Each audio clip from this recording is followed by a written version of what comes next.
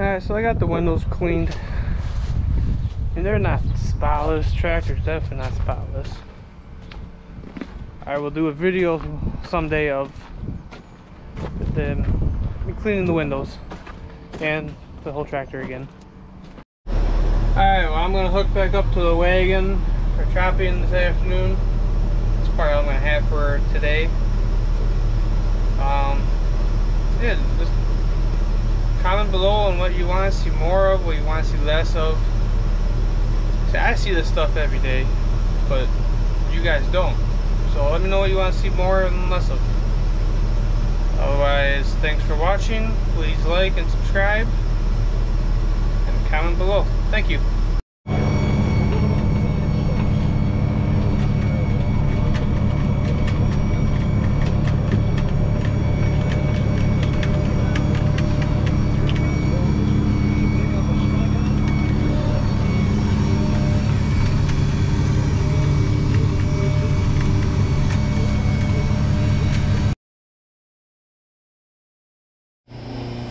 Good morning, everybody. It is Monday, September 6th.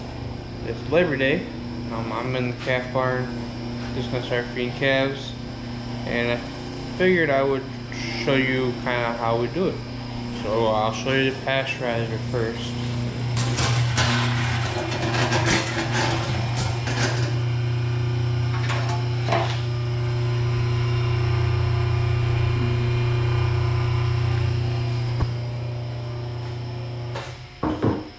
So that goes through a few cycles where it heats it, and then it's at, well, right now it's at maintain temp, so it's means it's ready to feed. It's at 102 degrees, which calves like it. It goes through a few cycles where it heats it, and then it'll cool it, and then it heats it, stays there at that temperature for about 30 minutes, then it cools it down again. And yeah, the calves, they just love it. So I figured I'd show you this today how the process works. We gotta feed them, and then we gotta bed them, kind of clean up in here. Spent the weekend hunting, so I didn't do everything that I do in here. Helped feed them a little bit, but my sister did more of it. So today we just kind of gotta clean up in here a little bit. So take along.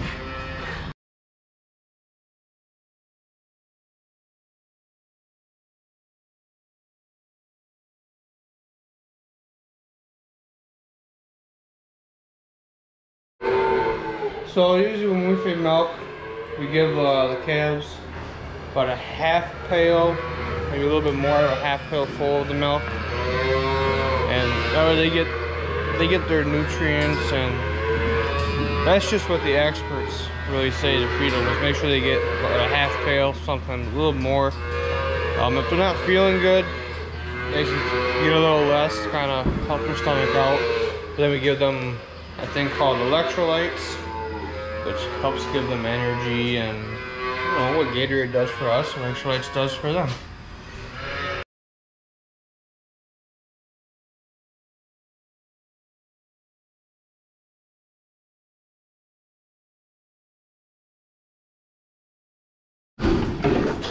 So as you guys probably saw, these bigger calves, they get so excited when we feed milk, they put up a fight. So sometimes make me spill a lot. These calves, they're all older, so we're trying to wean them off because they'll get moved out of here soon, so they don't get no milk anymore. Alright, so now we're gonna start feeding the water to the calves. We wait a few minutes after feeding milk, that way the milk can settle and not give them a stomach ache. So now we're gonna feed them some water.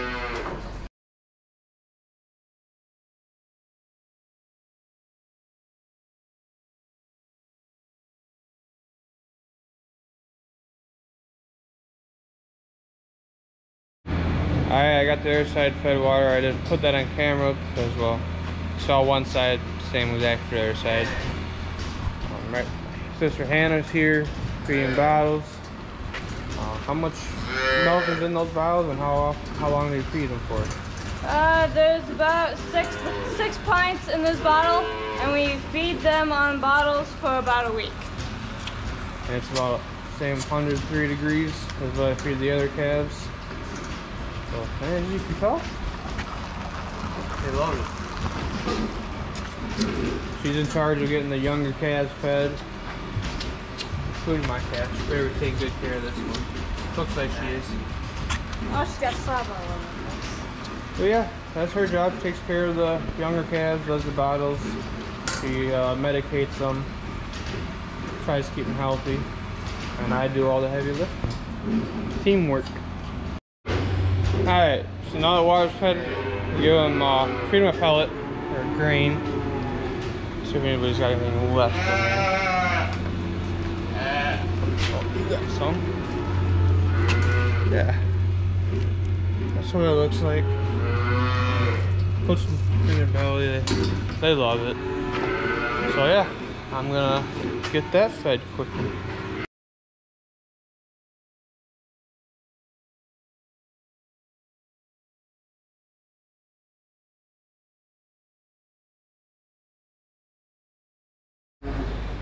Alright, so Hannah says she doesn't have enough milk, so she's gonna make some milk replacement. We can't use this stuff because, well, it's not pasteurized yet. Even though I did pour one pail in this morning just to heat it up so I had enough for my calves. But don't listen to me.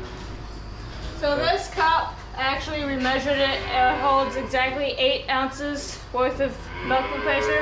I like to pour it in this scoop, so it helps with putting it in the bottle. And I usually do 2 cups for 1 calf.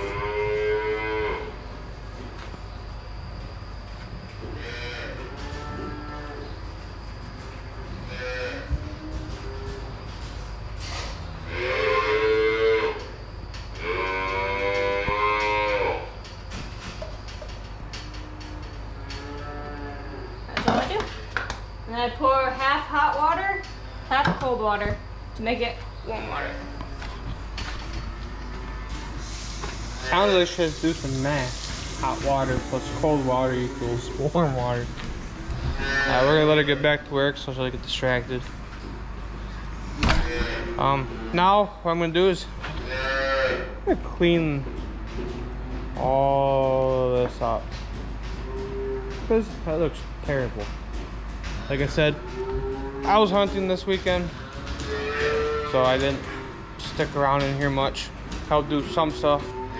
Since she did most of it, and well, apparently she didn't want to scrape the floors for me. So I'm gonna scrape the floors, I'm gonna bed them quick. So yeah, that's what I'm gonna do.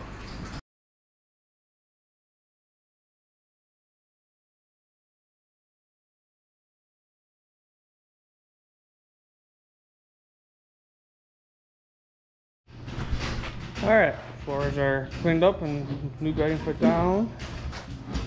Calves are nice and bedded.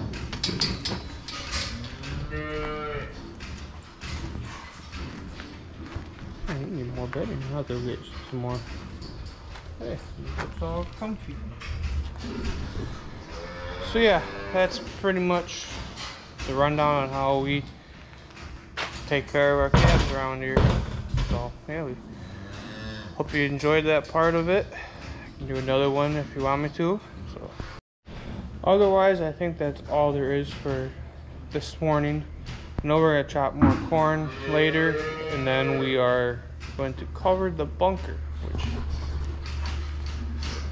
yeah, not bad. You guys can't see that. Sun's coming up, so you can't see the big pile. But yeah, we're gonna cover that, so I'll show you guys the process and how we do that. So, and we're back by the chickens.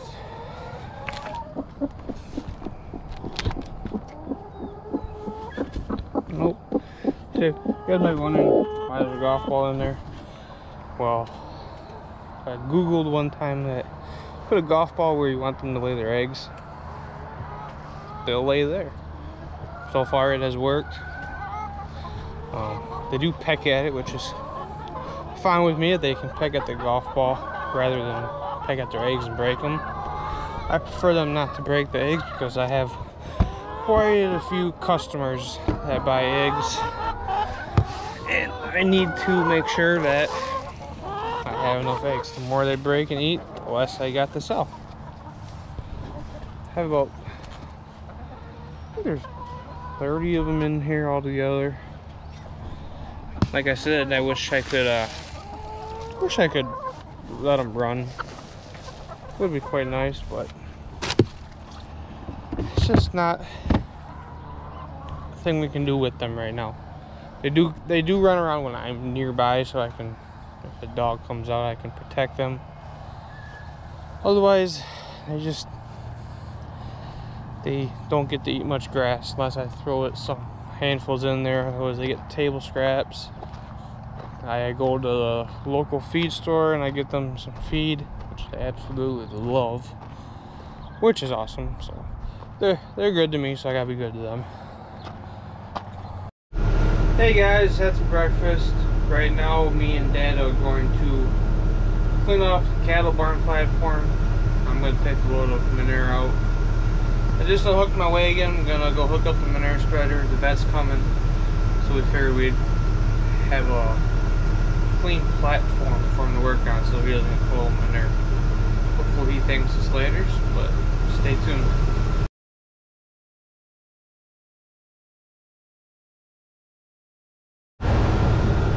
I just realized I need to invest in some gloves. My hands got really dirty, and then I'm gonna get the camera all dirty and everything else all dirty. I tell you. Alright, so I just got done talking to Dad. He needs to run to town for some parts. So he's gonna fill up the manure spreader, and I'm going to run to town. So stay tuned. Hey buddy, nice to see you guys still with me. Yeah, I'm back from the parts store. Got myself some sunglasses. It's getting very bright out. But you know what I forgot? Gloves. I tell you. Anyways, I'm in the field about to spread some cow poop. Oh, there we go. Let it fly.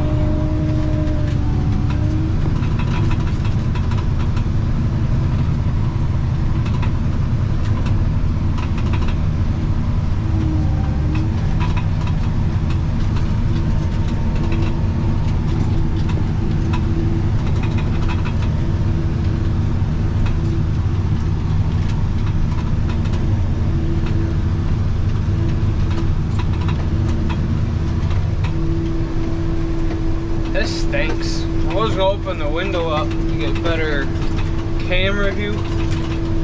I'm sorry, but I can't do that. It stinks on the inside with the camera, or with the window shut, so it's gonna stay shut. Anyway, it's pretty much all just liquid.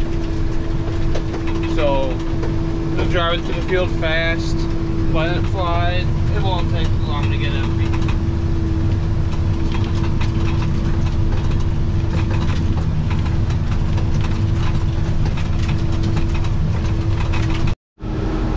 Alright, I'm back at the farm. Dad is just loading up the skid loader, getting some more of that cow poop, and probably another load, I'm thinking. And then I'm assuming we'll be starting chopping soon.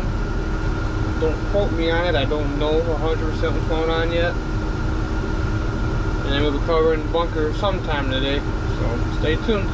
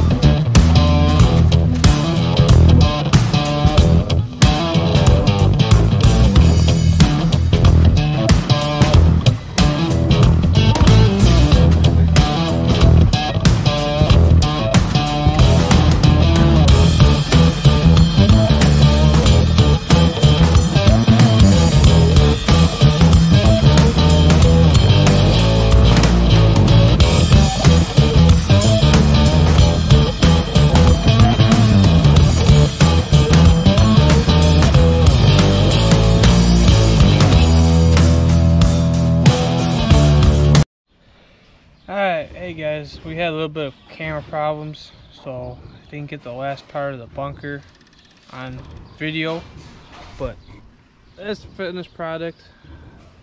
So ideally you want those tires to be a lot closer, but we were running out of tires, and the reason we saw starting from the left going to the right, because there's two, I don't know if you noticed, but there's two tarps in there, and the one on the right, it overlaps the left one, so that's why we were going from the left to the right. And then on the bottom here, see there's some junk silage that just helps put weight down. So yeah, that'll pretty much be covered until next year, and it'll make some pretty dang good feed. And all them cattle will enjoy it very much, along with all the cows. So then I'll take you to the next bunker that we're gonna do.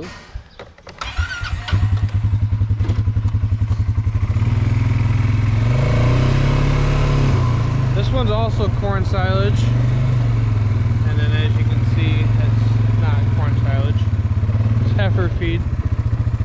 This will be the next bunker that gets filled. It's the biggest one we have. Right now that's just hay silage. It's spread out so it can dry out. It's not the greatest stuff. It goes to the young heifers instead of the cows, so it still works, still gets fed. It's not gonna hurt them sitting out like this. It's just not drying out quick enough, but it'll be fed up pretty quick. But yeah, this is the next bunker, all corn silage in here. It's the biggest bunker we have.